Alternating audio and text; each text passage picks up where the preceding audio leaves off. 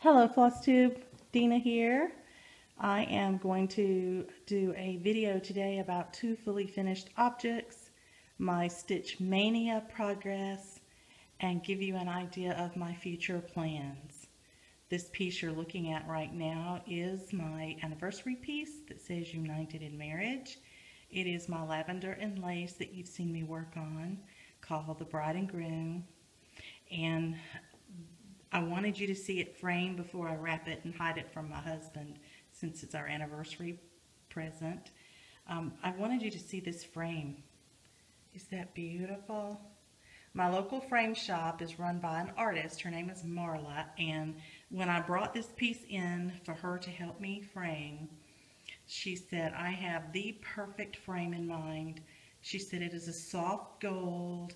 It has a beautiful filigree. You will not even need a mat, and I think she's right. I don't think I needed it, and so I'm thrilled with the results of this one. This is my second fully finished object for today. Here is the apple harvest. It is completed. I wanted you to get to see these colors up close. These beautiful variations were accomplished by using 4 different blended colors, but I just think they have a beautiful, beautiful effect. And the way that I finished it, I'll set it down where you can see it, is a serving tray. Isn't that different? This serving tray was made to house cross stitch. It's a Sudberry house serving tray to display your needlework. It's an out of Old Lyme, Connecticut, I guess, is where Sudberry house is. These were the actual framing instructions that I used in order to frame my needlework once I was finished with it, and I'll hold it up again. Hopefully, there we go, to get the glare off of it. Anyway, this is my second fully finished object for this month.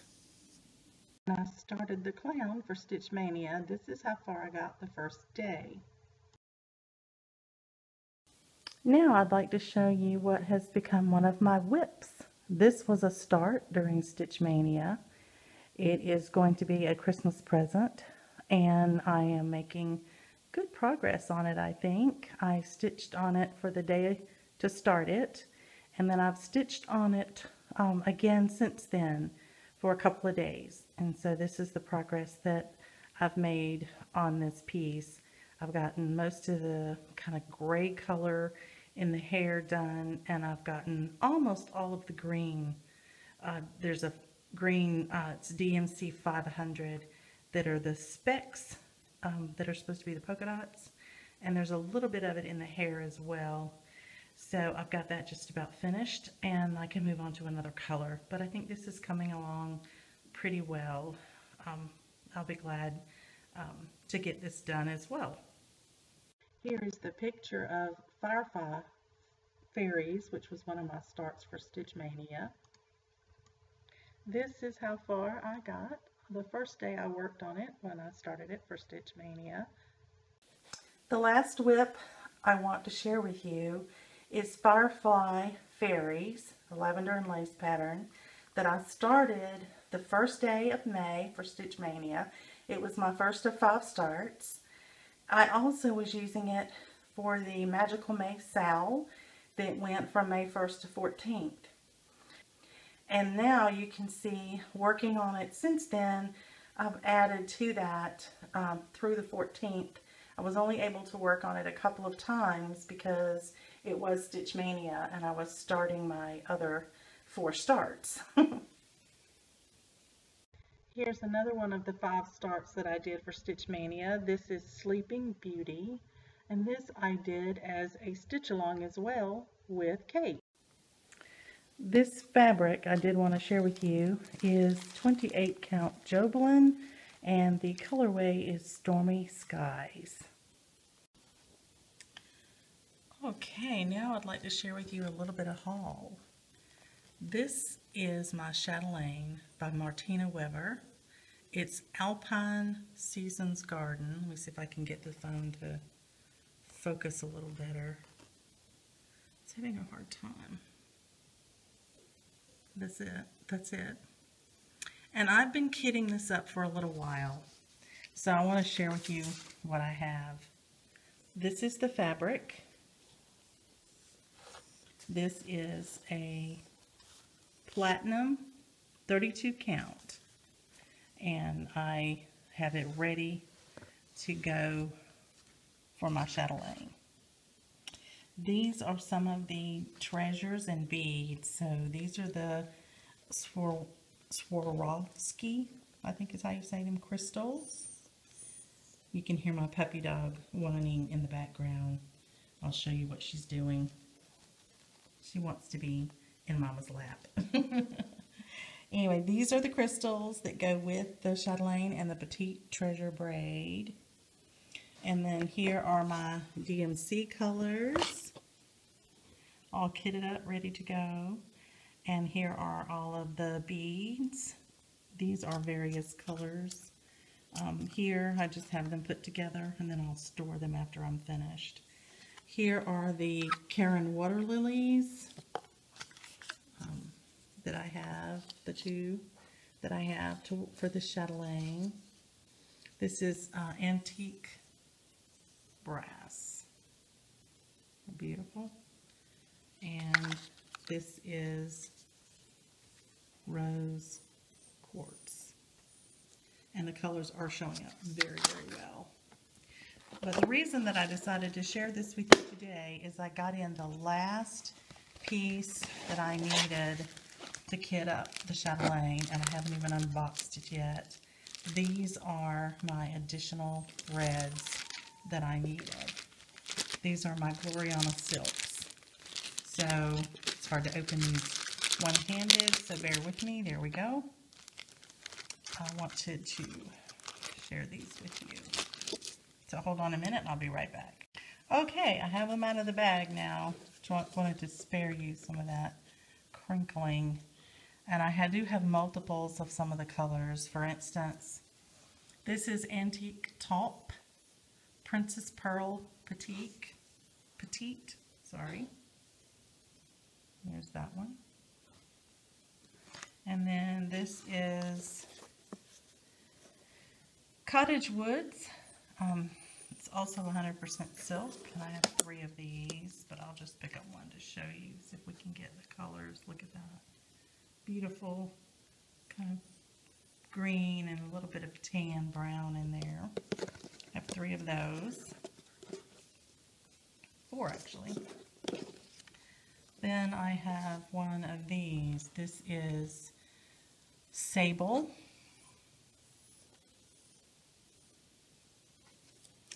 And this one is Sierra Haze. You can actually see a little bit of the purpley blue in there. And these 2 are Wood Pond. Isn't that beautiful? And they're showing up very, very well. So I now have all of the threads I need to start my chatelaine, and I have a date in mind to begin. And that date is for a SAL, a Specialty Stitch SAL, and it starts on July 22nd. So I wanted to go ahead and show you this because that's what I'll be doing for that SAL. And this was my bit of haul that I've been pulling together over several months. I ordered a little bit at a time as I could afford it. So I'm looking forward to starting it. Okay, plans moving forward. This is one of my 5 starts as well, Beach Babies. And I had a good start on it. The entire sky up at the top I got done for that start. So my plans include working more on this whip and getting it into my rotation. I'm going to continue working on Firefly Faeries as part of my rotation. And I'm also going to put back in the rotation the Smoky Mountain Christmas into the rotation. there's a couple of other spots there. One will be for the clown, and then I have another spot, and I haven't decided yet what I'm going to do there. I have a few Christmas presents that I might need to get started on, and I also I substituted my Sleeping Beauty, which will go into my rotation, and I substituted it for another pattern that I was going to be doing in Stitch Maynia, and it is a Mirabilia, and it is Ashley's Roses. So it's kitted up and ready to go, and I may wind up starting it in the next month, just depending on how that rotation goes. I want to thank you all for watching today. Thank you for my subscribers. I'm just having such a wonderful time watching all of your videos. And I'm sorry that I'm not on camera today, but I've had a bit of an incident. I'm not sure what got into my eye, but something flew into my eye last Friday. Or I'm sorry, this past Monday. Today's Friday. And it got under my contact and irritated my eye quite a bit, and the next morning I wound up at the eye doctor, and 3 visits later and 3 prescriptions later, I can tell you that I have gouged a hole in the cornea of my right eye. I don't recommend it. It's not fun. It's been very uncomfortable, downright painful in fact. My eye is swollen still. My vision has been affected. It should all clear up soon. I will have probably a permanent scar, but hopefully not one that will harm my eyes. The good news, I'm sure all of you are wondering, is that with excellent glasses and my mag eyes or my magnifying lamp, I can see clear enough to stitch. So I will get to stitch. But the first day I could not. My eyes were so light sensitive. I was sitting in an absolutely dark room with sunglasses on and still very uncomfortable. So rather than subject you to seeing me today with an eye almost swollen shut, I have elected to stay off of camera. So I hope you'll forgive me for that. But I just wanted to let you share with me these wonderful finishes that I had and the work that's in progress. And I think a lot of you that have seen me on Facebook may know that I have a new stitching buddy who I showed you just briefly a few moments ago trying to crawl in her mama's lap. But at the end of this, I'm going to attach video of her in her first couple of days with us, getting acquainted to our home and our yard. And she found a chipmunk in the backyard and has been chasing that chipmunk ever since. So I hope you'll find it will make you smile. And this is my new little one, and her name is Sweet Pea, and I'll have her at the end of the video for you. And until next time, happy stitching!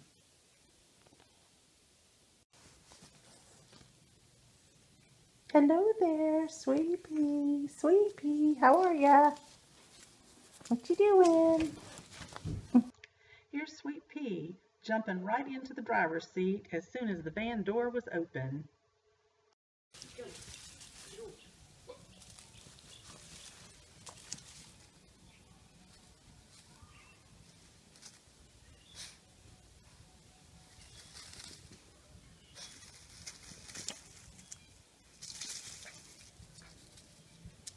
Where do you go? Crazy. He jumps right in.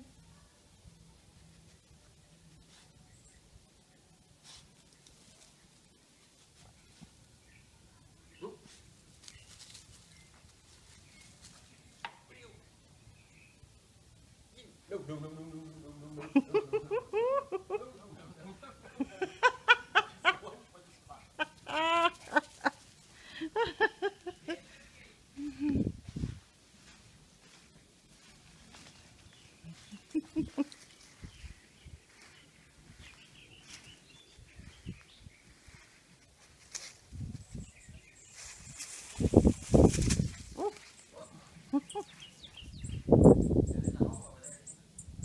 I'm watching her. She hears the birds.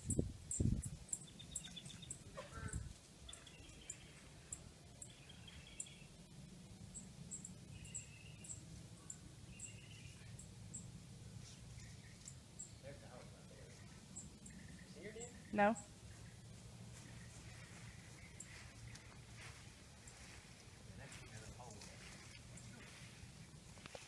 Okay, there she is down there.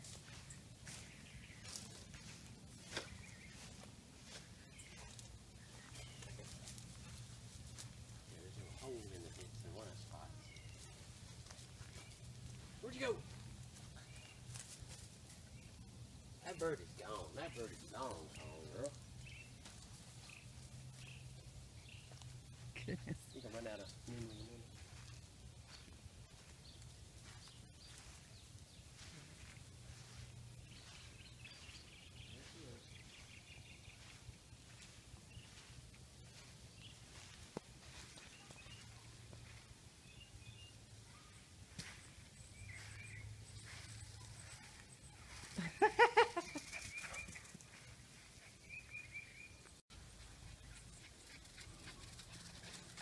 Hello there. Hello.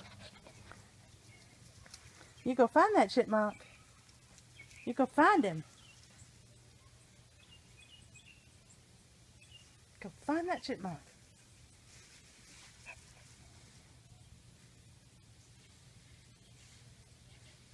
What's Daddy doing walking through the bushes?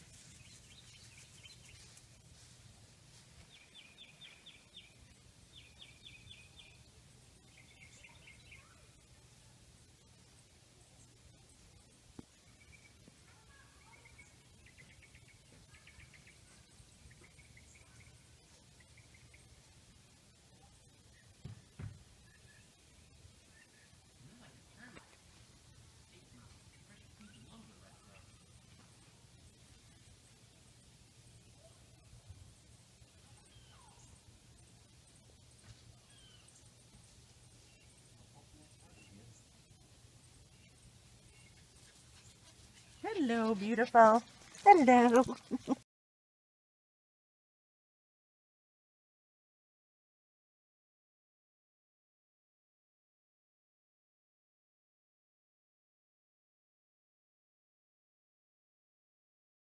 Sweet Pea and I say thank you very much for watching. Happy stitching.